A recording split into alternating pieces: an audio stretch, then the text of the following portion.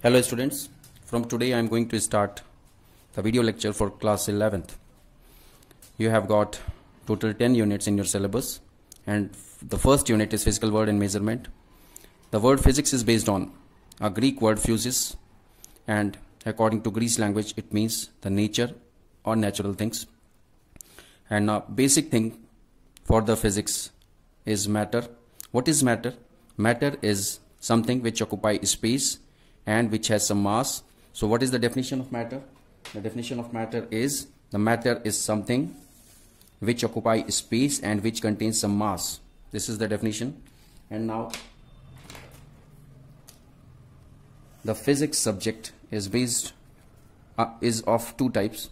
This is classical physics and modern physics. Classical physics means the general physics, and the modern physics is based on fully electronics, which is based on electronics, means which is based on the charges. And if the physics which is based on charges is based on the quantization of charges. So, and also the Einstein theory.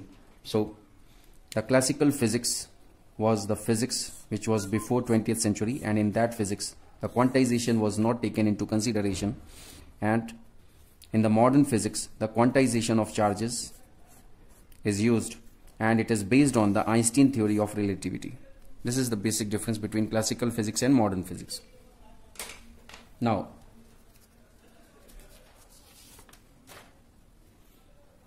the invention which is based on different laws or principles. The first invention, steam engine. It is based on the laws of thermodynamics.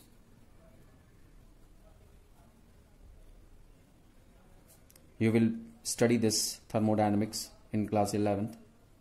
Now second is nuclear reactor. It is based on nuclear fission.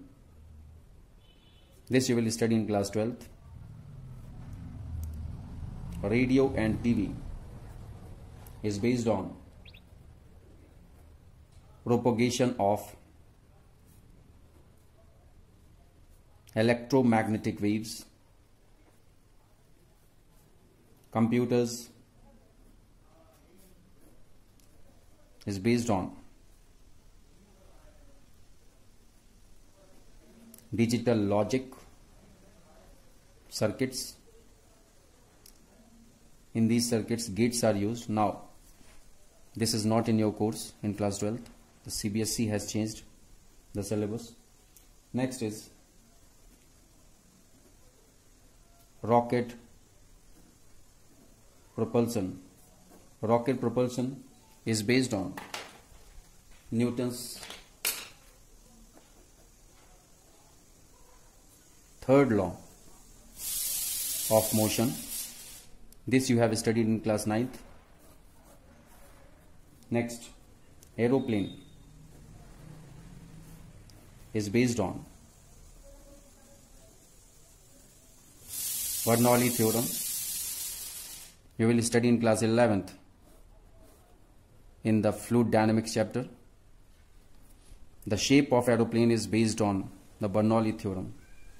Next, electric generator. Electric generator is based on Faraday's laws of electromagnetic induction.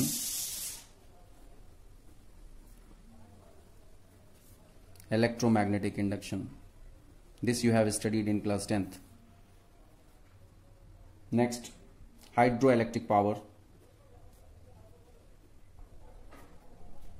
This is based on, hydro means water, electric you know well what is electric. You have studied electricity in class 10th. So hydroelectric power, it means conversion of gravitational potential energy into electrical energy. When gravitational potential energy is changed into electrical energy, then we get hydroelectric power. And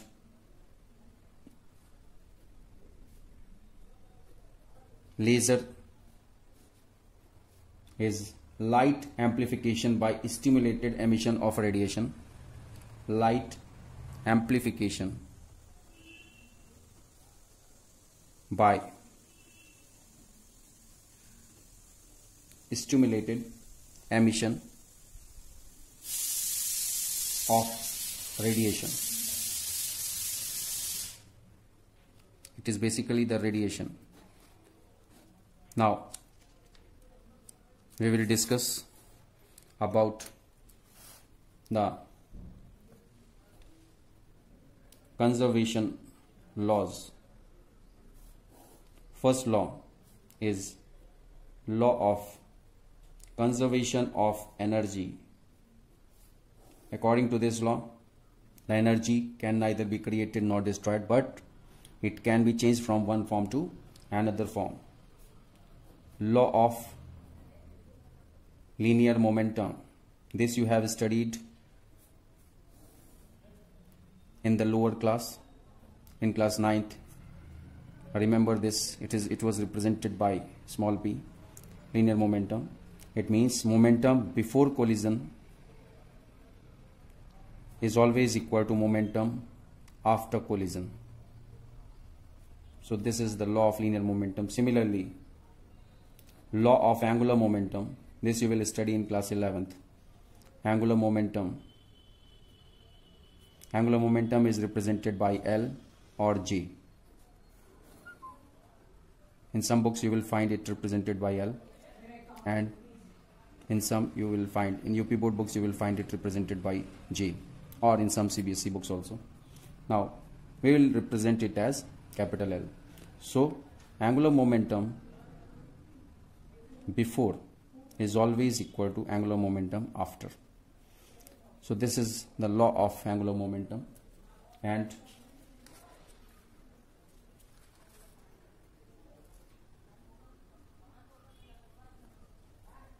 law of conservation of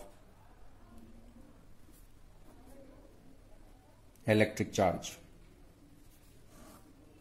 Law of conservation of angular momentum, law of conservation of linear momentum. These all are conservation laws. First was law of conservation of energy, second law of conservation of linear momentum, third law of conservation of angular momentum, and fourth one is law of conservation of electric charge.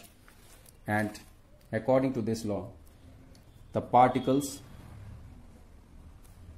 have charges of plus minus 1, plus minus 2, it can be positive or negative charge, and so on. And the basic charge is E is equal to 1.6 into 10 to the power minus 19 coulomb. When the electrostatic chapter you will be able to study in class 12th, first unit. When the electrostatic charge is produced by friction,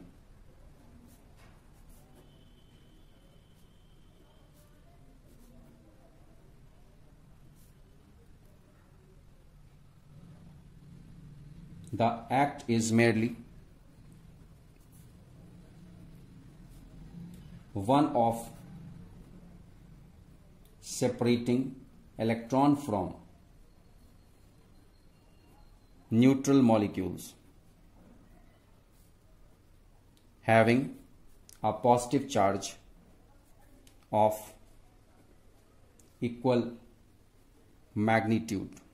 Means when we rub any two bodies together, then the charge flows from one body to another body, and the same amount, if the electrons are transferred from A body to B body and B body receives the electrons, but in A body the positive charge, the same amount of positive charge is created in A body because A body lost its electrons. So A body becomes positively charged and B body becomes negatively charged. This is the law of conservation of electric charge.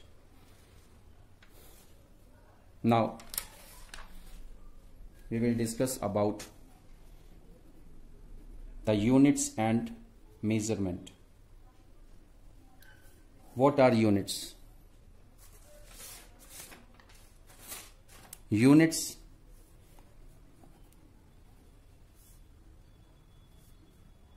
is based on certain values.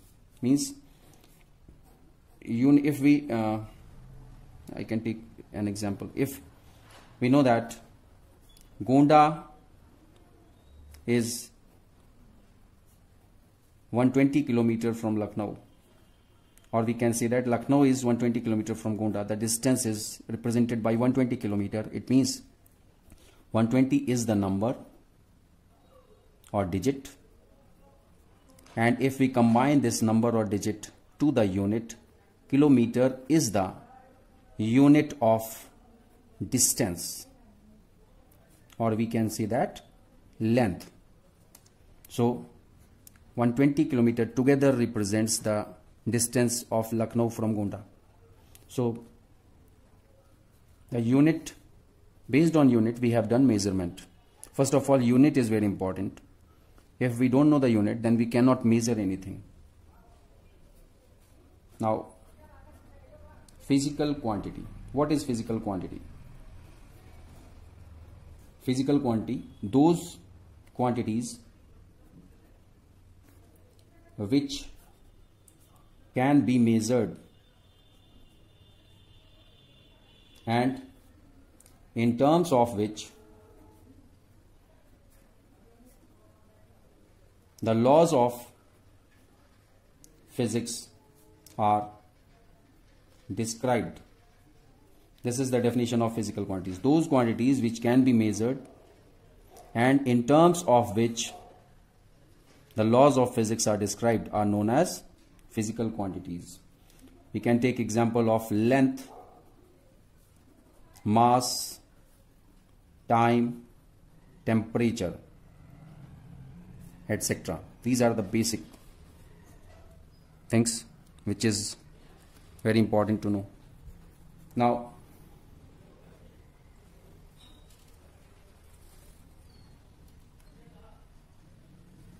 there are two types of units.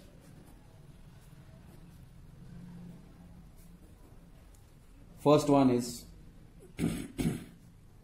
basic unit and second one is derived unit. Basic units are length, mass, time, etc. But the derived units are the combination of these basic units.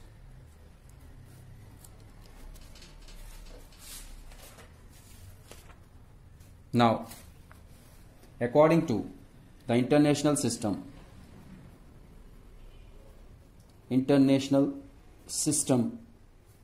of units, in short we call it as SI. International system of unit means SI unit we are talking about.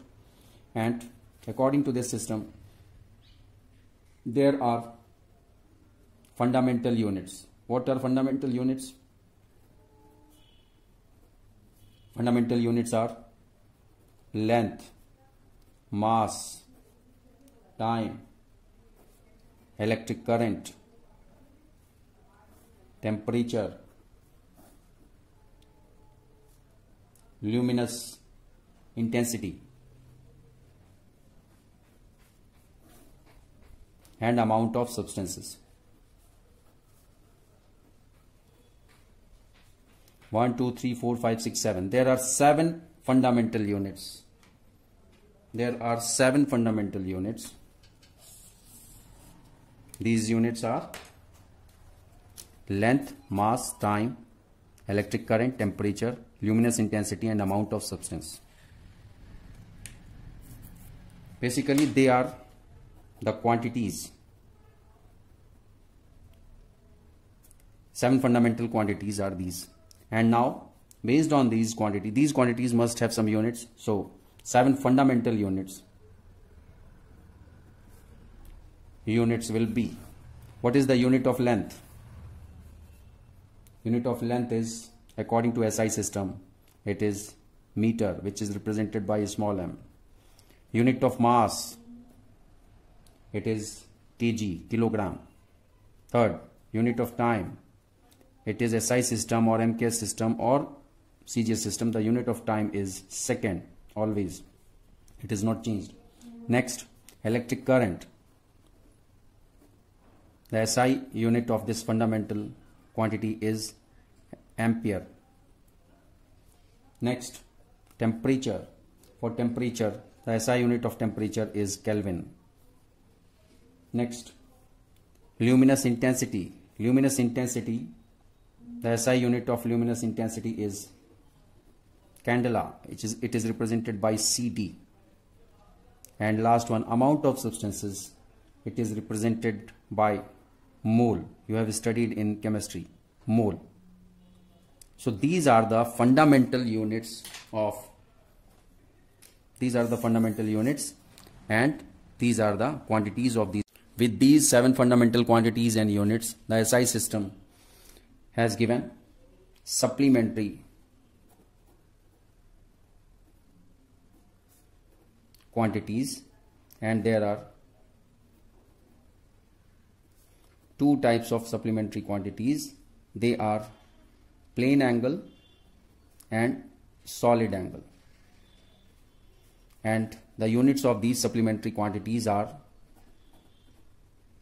supplementary units. So 2 supplementary units are, the unit of plane angle is radian and the unit of solid angle is steradian. So you have to remember 7 fundamental quantities and these 2 supplementary units. Now, I explained you about derived units. Let's take some examples of these derived units.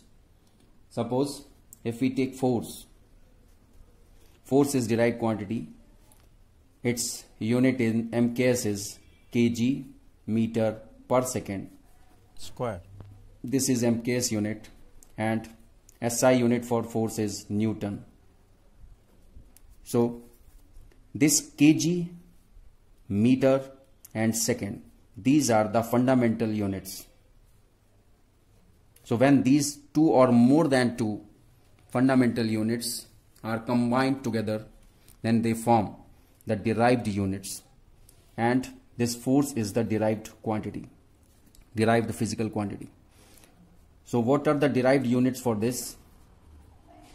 Derived unit is kg meter per second, and fundamental units are those units by using them this derived unit is made. So fundamental unit are kg, meter and second. Now the second type of the use of derived units are work or energy. We know that work or energy, if we talk about work, then work is the product of force and displacement. And what is force? Force is the product of mass and acceleration. Mass and acceleration into displacement. The SI unit of mass is kg. The MKS unit is kg, and acceleration, we know acceleration is the change in velocity per unit time. Change in velocity per unit time means it is represented by meter per second square, and the displacement is represented by meter. So kg meter square per second square is the MKS unit of work or energy, and this is based on the fundamental units kg, meter, second. And also we know that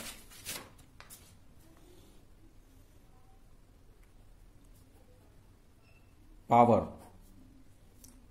the unit of power is, the SI unit of power is watt. Similarly, the SI unit of electric charge is coulomb. The SI unit of electric potential is volt. The SI unit of electric capacity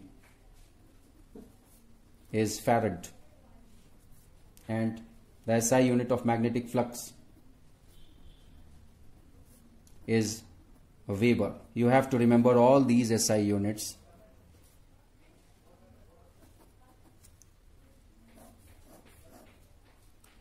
Now, there are some practical units. Now we will discuss about the practical units. Practical units are, first one is astronomical units, which is represented by capital AU. Second is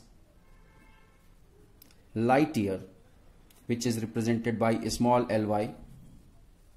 Third one is parsec. Now these are the units which are used in the astronomical science, and we will discuss about these units. First is AU, astronomical unit. So we must remember that 1 AU is equal to 1.5 into 10 to power 11 meter. 1.5 into 10 to power 11 meter. I am explaining you in such a way that you can make the notes based on this directly. So during the watching of this video lecture, you should have a notebook to note down all these things. So what is astronomical unit? This is the value of one astronomical unit. This relation shows the relation between meter and astronomical unit. So we can say that there are 1.5 into 10 to power 11 meter in one astronomical unit. And what is astronomical unit? It is the average distance of center of sun from center of earth. This is the average distance of center of sun from the center of earth. The average distance is represented in the form of the unit, the practical unit, astronomical unit. Now, the second one is light year. Second is light year, which is represented by small ly. 1 ly is equal to 9.46 into 10 to power 15 meter. So we can define ly as, it is the distance traveled by light in vacuum in 1 year. What does it mean? The distance traveled by light in vacuum. Now the third practical unit is parsec. So 1 parsec is equal to 3.1 into 10 to power 16 meter. And what is parsec? Parsec is the radius of a circle at center of which an arc of circle 1 AU long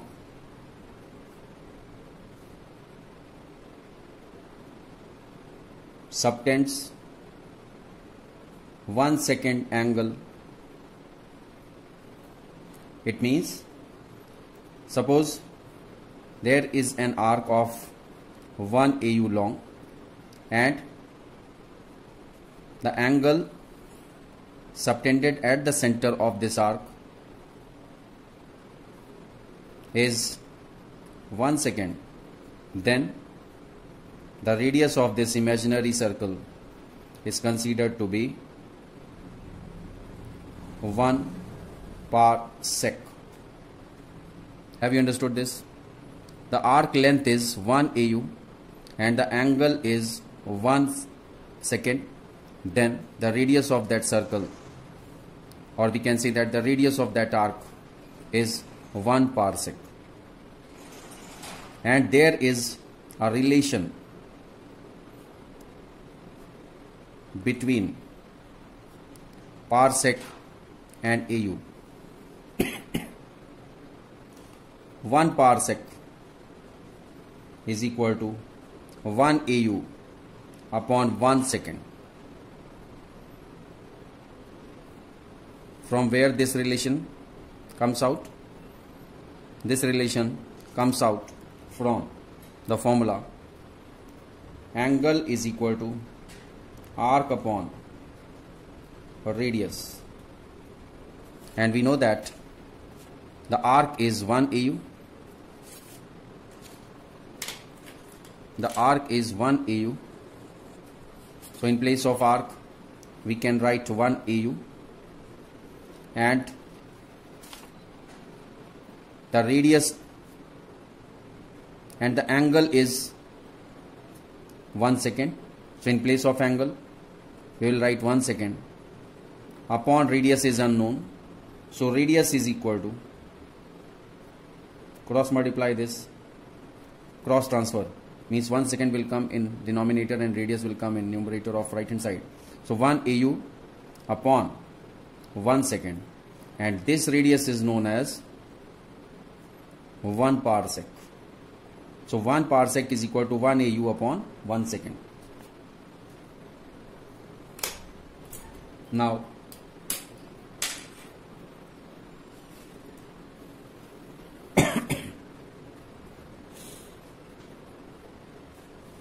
degree,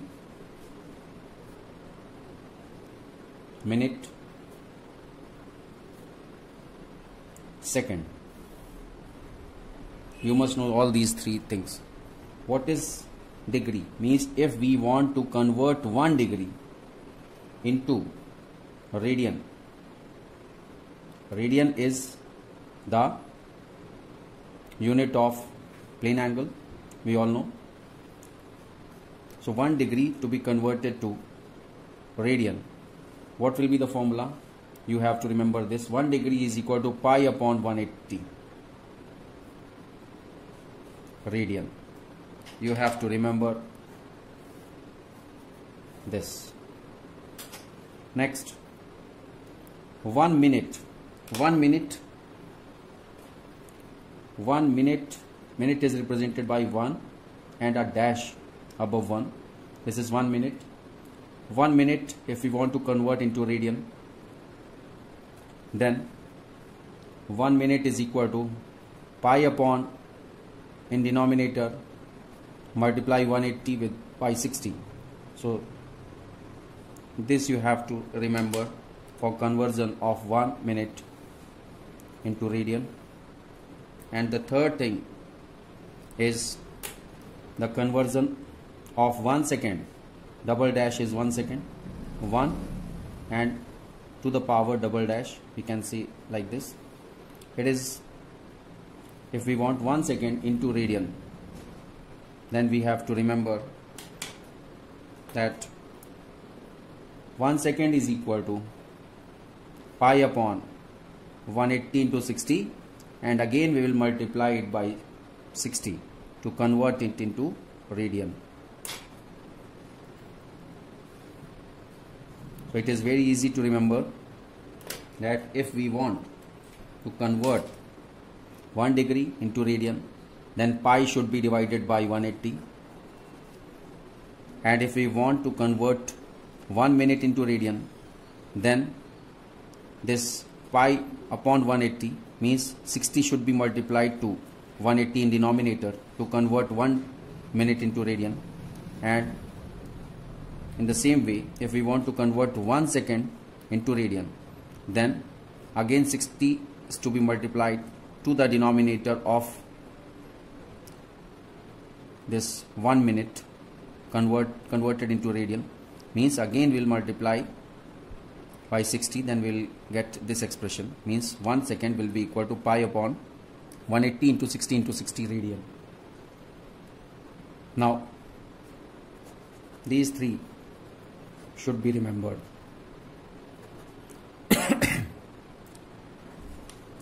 And this you have to remember, 1 parsec is equal to 1 AU upon 1 second, and also 1 parsec is equal to 3.1 into 10 to the power 16 meter. This you have to remember. 1 LY is equal to 9.46 into 10 to the power 15 meter, and 1 AU is equal to 1.5 into 10 to the power 11 meter. Okay, now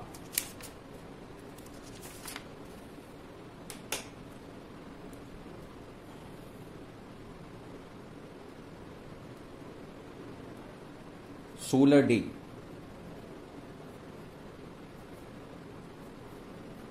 Solar day definition you have to remember.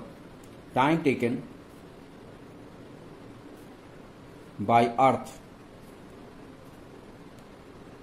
to complete one rotation about its axis with respect to Sun. Time taken by Earth to complete one rotation about its axis with respect to Sun is known as solar day. Similarly, sidereal day. Sidereal day is time taken by Earth to complete one rotation about its axis with respect to a fixed star. This is the definition of sidereal day. These all you have to learn, these definitions. And what is solar year? Solar year is time taken by Earth to complete one rotation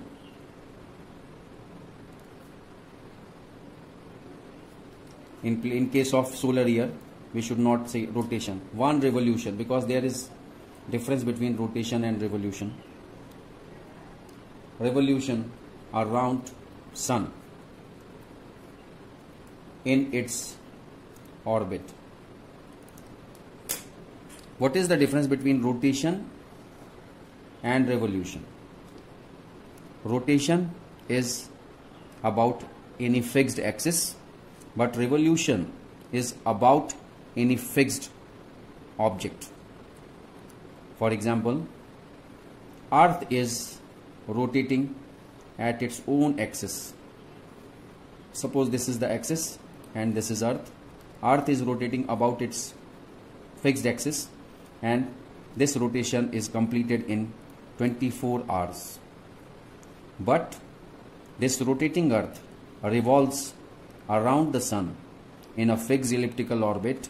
Suppose this is Earth, and with the rotation the Earth revolves around this about the Earth revolves around Sun in fixed orbit, elliptical orbit like this. So we can say that revolution is different from rotation. Rotation is about the fixed axis, but revolution is about a certain object. Here the certain object is Sun. The Earth revolves around Sun, and the time period of this is 365 days, means 1 year. Okay, so this is the difference between rotation and revolution. Now actually it is not 365 days.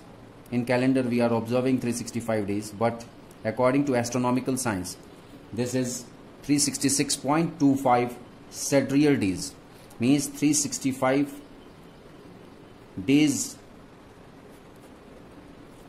is in actual condition. We can say that one solar year is equal to 366.25 sidereal days. You have to remember this. One solar year is equal to 366.25 sidereal days. And now the next one is solar day, sidereal day, solar year we have completed. Now lunar month.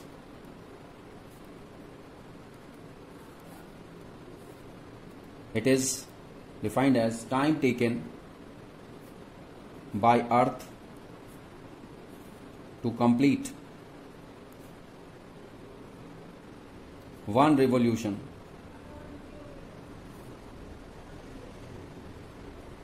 Lunar month is time taken by moon, not earth. Time taken by moon to complete 1 revolution around earth in its orbit. So 1 lunar month is equal to 27.3 days.